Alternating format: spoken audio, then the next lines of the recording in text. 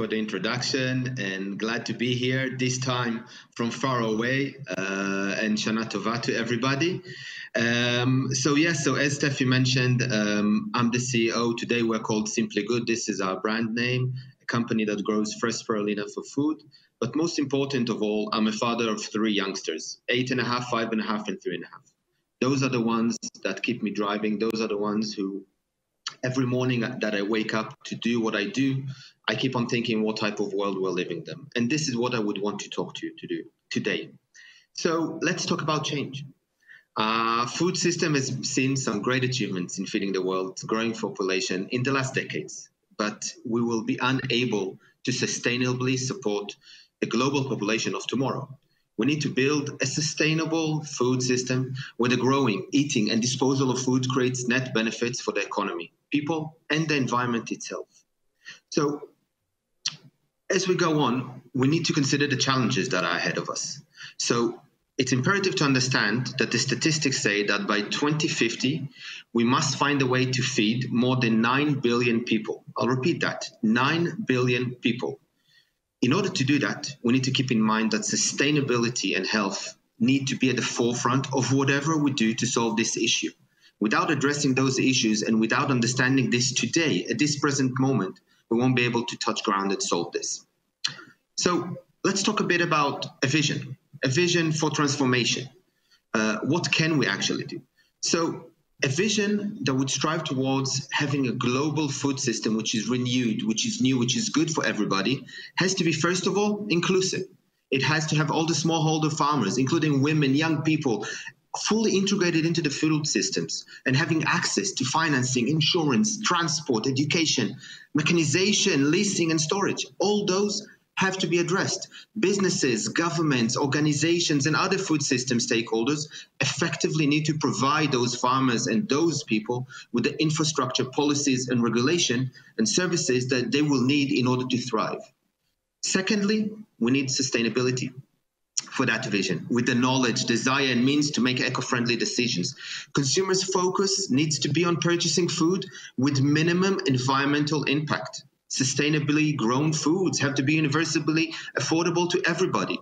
Retailers have to be incentivized to stock eco-friendly foods. It's a big change. Companies and farmers share more information than ever about their sustainable practices and their reputation benefits, conscious of the land's value and what it gives. Farmers can deploy different practices that reduce the environmental damage that we're having today, while countries, as governments, meticulously monitor their food systems' environmental impact, land rights, and plan of use of land. That vision also has to be efficient, okay? Not only the last 2 that I talked about, but it has to be efficient. And efficiency is super important for us to succeed in that. Food has to be produced in the right way. Food has to be produced in the right way and in the most efficient way, okay? In order to give us the variety that is required and the amounts that is required for us to feed a growing world, okay? Little is lost or goes to waste. Any food that is not consumed is delivered to those in need, reused and recycled. Government policies positively need to influence the decision-making of all actors towards common objectives. Land and other resources are used for the full potential. Now, last but not least, the 4th part of this vision has to be a nutritious and healthy food. The triple burden of malnutrition, when we're talking about malnutrition, we're talking about undernourishment, micronutrient deficiencies, and overnutrition, is reduced as everyone have access to nutritious food and follows a healthy diet. Enjoying better nutrition, adults will live longer, okay, and have healthier lives, and children will grow up to reach their full potential. Moreover, food is safe. People have better visibility of the sources and ingredients of food they buy, and therefore make better decisions for themselves and for the planet as well. Now, it's not only about the 90,000 feet speaking about food. I would like to take you into one example when we're talking about my industry, which is the alternative protein industry and the livestock issue. So when we talk about changing the world, we need to understand that one of the most impactful areas is food and how it's grown, processed, and marketed. Together with mobility, okay, we're talking at the moment about the 2nd largest source of emissions, 10 gigatons of emissions annually, together with housing, okay, which basically means food, housing, and mobility. It holds 70% of all gas emissions. And the future? Think of 10 billion people. How are we going to do that? How are we going to feed all that? How are we going to sustain a planet and not harm it that much with all those emissions? If we tackle the food challenge, we can benefit mankind on a very high scale. Now, the dramatic footprint of food systems need to be understood. Approximately 500 million smallholder farmers produce 80% of food consumed in the developing world. 80%. Food systems are currently responsible for 20 to 30% of global greenhouse emissions. 70% of freshwater withdrawals, okay, comes from livestock. 70% of biodiversity loss also comes from that. We have to tap into those. We have to change those, and we have to really, really, really think on how we're going to change our way of behaving, working, producing, consuming food. Now, when we're talking about change, and we have to talk about change because this is what we're here to do, okay? We're not here to complain about what's gone bad along the decades because we've done good. What we have done was fine until today. But from now onwards, we need to change our ways. For that, we need to speak about change in a positive way. For that, we need to understand that we have three main pillars that we would want to touch into, okay? The World Economic Forum recognized three pillars that if we tap into them and start changing them, our food system will be different, okay? The first one will be regenerate nature, okay? Food has to be produced in ways that regenerate nature and don't harm it, okay? First, we must change what we grow and how we grow it. The industrialization of agriculture has led to over 75% of food coming from just 12 different planets and 5 different animal species. That doesn't make sense. Without change, the dangers to human health and to the planet cannot be overstated. Second pillar for change.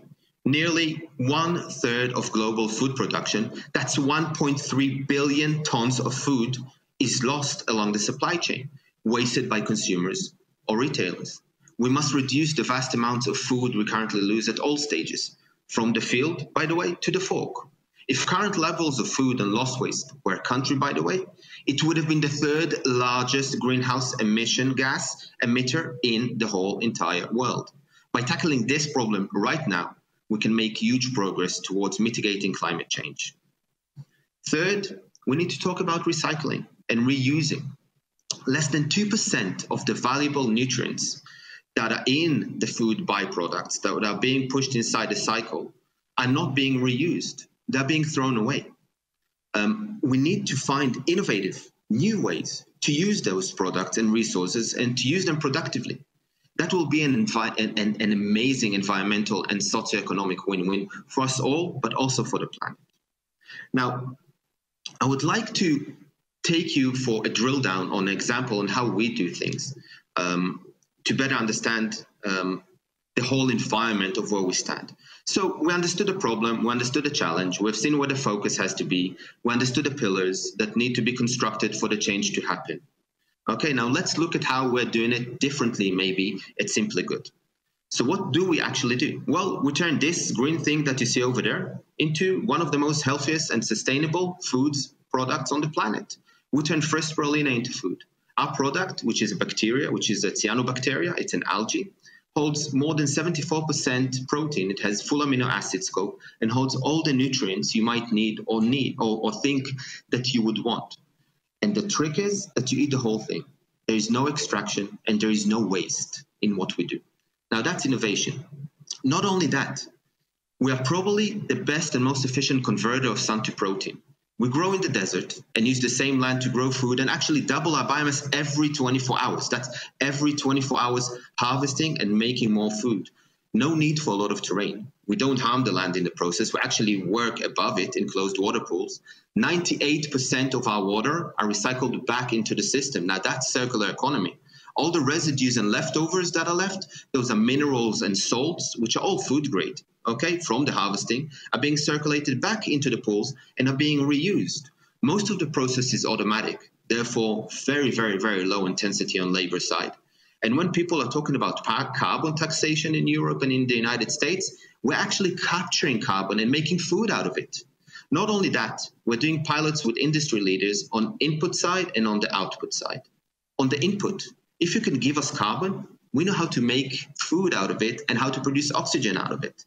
And not only that, if you are a food and drink, beverage and food company, for example, beer, the residues that you have that are left over once you finish producing your final product, the residues that you pay a lot of money to get rid of, this is the food ingredient to what we do. We can take that and make food out of it. Not only that, on the output, not on the input side, once we empty one of our pools, okay, it is probably one of the best fertilizers you can find on Earth. It has all the nutrients you might want to grow anything on Earth. All we need to do is just think of a way to package it and ship it away. So that's circular economy in our kind of mindset.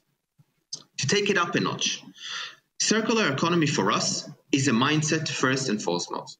That mindset leads us to the creation of new technologies that allow us to bring to the market mind-blowing products.